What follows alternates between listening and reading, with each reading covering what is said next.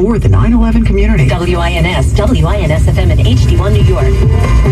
Always live on the free Odyssey app. 39 degrees now in Maspeth, only 27 in Patterson. It's 36, partly cloudy in Central Park. The humidity 56%, winds northeast at 10. More people get their news from 1010 Winds than from any other radio station in the nation. Gary Souders, our service aide, Eileen LaPalmer, the writer, Justin Schrager's at the editor's desk. I'm Susan Richard. All news, all the time. This is 1010 Winds at 92.3 FM, New York. Good morning, 36 degrees, 8 o'clock. It's Tuesday, November 15th. I'm Lee Harris, and here's what's happening. Armed robbery in the Diamond District last night. Crooks making off with Rolexes and more. After a week of counting votes, it appears Democrat Katie Hobbs has squeaked by Republican Kari Lake in the Arizona governor's race. The GOP is win shy of taking the House. Former President Trump makes an announcement tonight. Some former supporters wish he would delay what they think he has to say. New York finally has a Museum of Broadway. We'll get a preview. President Biden at the G20 summit announces the U.S. will be giving Indonesia $20 billion to help it transition off coal. Sports, the Islanders won, the Eagles didn't, so they're no longer undefeated. 1010 Winds AccuWeather. Sun giving way clouds today. Rain arriving by sunset. Could get a little snow north and west of the city. High today, 46. News time, 8:01. Traffic and transit on the ones, and here's Karen Stewart. As we check what you need to know about the bridges and tunnels, we have a disabled vehicle on the northbound FDR at 96th Street. And I mention it because the delays bled down all the way to about 41st, 42nd Street.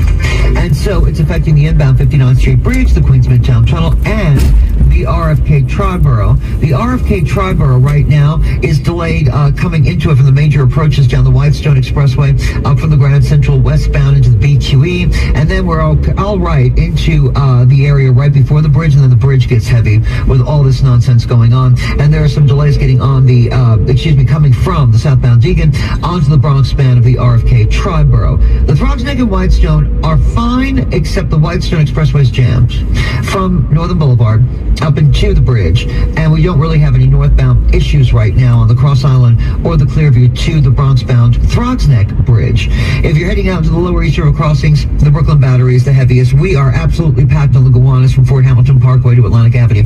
Absolutely packed. And a check of mass transit for you. We've got Bronx-bound 2s and 4s, Brooklyn-bound Bs and Cs delayed. By the way, the George is 45, the Lincoln's 50, and the Holland is 45 as we check what you need to know about the bridges and tunnels at the Hudson River. Traffic is sponsored by Whole Foods Market. Traffic and transit every 10 minutes on the ones, breaking traffic alerts whenever they happen. I'm Karen Stewart, 1010 Winds on 92.3 FM. Prime members, wow your crowd and save on $3.65 by Whole Foods Market organic frozen whole turkey at just $2.49 per pound, and frozen whole turkey at just $1.49 per pound through December 31st, while supplies last. Shop in store or online. Terms apply. It is November 15th, so maybe we shouldn't be too surprised that we see a little snow in the AccuWeather forecast. Fortunately, the emphasis here is on little, as Dean DeVore is here to tell us. Dean? And the other emphasis is that it's really away from the city to have any impact on that. And you got to go out to that 287 corridor around there and beyond, and especially in some of the highest elevations where we have those winter weather advisories out that go into effect at 5 p.m. this evening and continue to about 7 a.m. tomorrow. The biggest problem is in those areas, I think, with the snow mixing in, or at least also for a time in those areas, the temperatures are going to be close enough to freezing that we're going to have some slushy slipperiness and some iciness out there. Now, closer to the city, we may have a little bit of a mix in or a little bit of snow at the beginning, but it should mix out to rain as temperatures in the city itself will settle around 40 and actually rise a little bit tonight. That rain continues into tomorrow morning, then exits stage east. Sunny skies in upper 40s, real feels in the 30s tomorrow. Chilly end of the week, even colder air, more January-like air actually coming in for the end of the week and early next week. I'll talk about that in 10 minutes on New York's weather station, 1010 Winds on 92.3 FM. At the moment, 36 degrees and cloudy. We're going up to 46. Armed robbery in the Diamond District last night. Glenn Schuck on the story this morning from the district. Avis Diamond here at 71 West 47, just off 6. The target of these armed thieves last night, just after 8 o'clock, the 4 people leaving from inside, believed to be employees or maybe even the owner, since they had closed 2 hours earlier. 2 men wearing masks and had guns grabbed at least 72 grand worth of jewelry and several Rolex watches. I spoke with this man who's worked on the block for decades. This has been one of the safest areas of the city. I've worked in that building. I started my career in that building 25 years ago. And the fact that it's an armed robbery, that's pretty sad. The NYPD reviewing surveillance cameras that are positioned right outside of this business. Glenn Shuck, 1010 Wins on 92.3 FM, 47th and 6th. After an entire week of counting votes, word from Arizona is that Katie Hobbs is likely the new governor of that state, leading Kari Lake with 50.4% of the vote to Lake's 49.6%. Even though Kari Lake is projected to lose, she is a rock star among Donald Trump faithful. She has repeated his false election claims on the campaign trail and aligned herself closely with Trump. Her name has been floated as a possible VP contender, assuming he runs for president, but she will not be governor of Arizona with the loss. She was allowed his voice on the campaign trail in Arizona. In Trump style, the former TV news anchor would bash reporters and blasted her much quieter Democrat opponent, Katie Hobbs, who's now projected to win. Hobbs said it was a choice between sanity and chaos. Alex Stone, ABC News. Republicans, meantime, are one official win shy of taking control of the House with 218 seats, but vote counting continues in races in California and several other states a week after Election Day.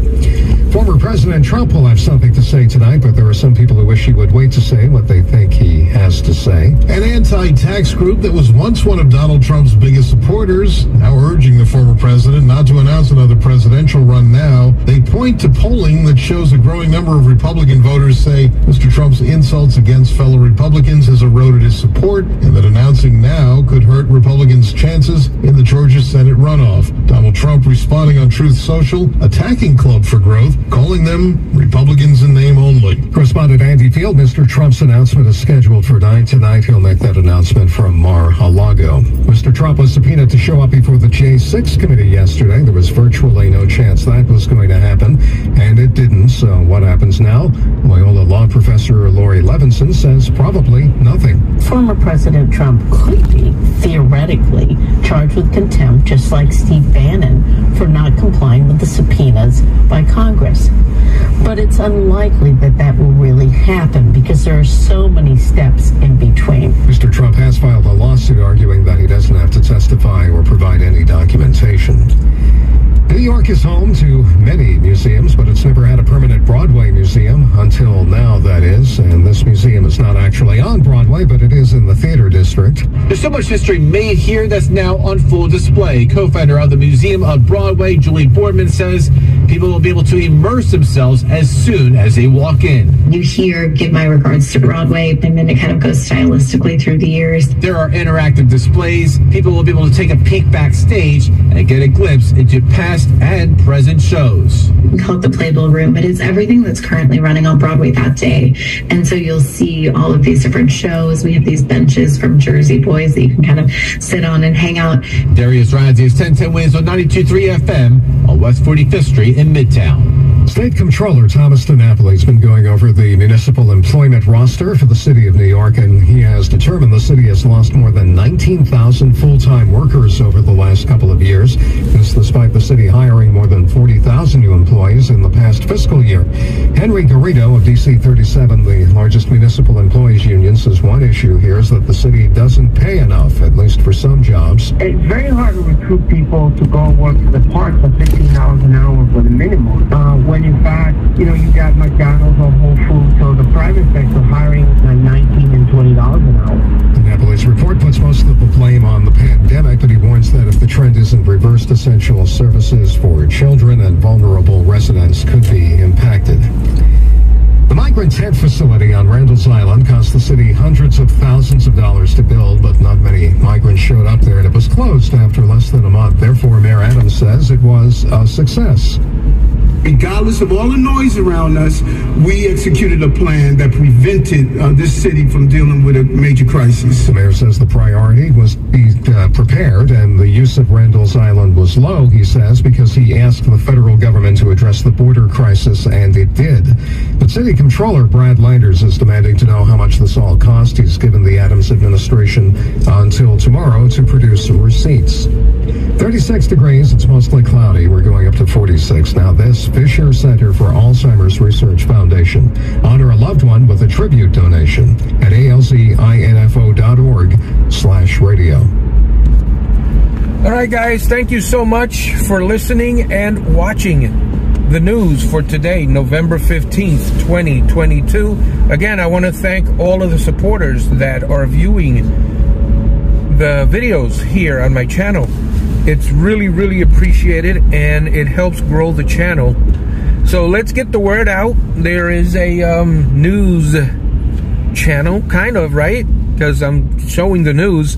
And I was watching, really quick before I let you go, I was watching a video of a gentleman in the early 90s. He was in New York, and he was filming or he wasn't filming, but I think, you know, someone as a passenger in his car was filming as he was driving the streets of New York, and the radio was on. Commercial radio was on. And someone in his video made a comment that it was interesting to listen to broadcasts from that long ago. And one of the comments that stuck with me is that he said, or the commenter said, that it's very rare to listen to vintage commercials. He said a lot of people are recording a lot of different things, a lot of different broadcasts, but what's lacking is the vintage commercials on the radio. So I thought that was interesting.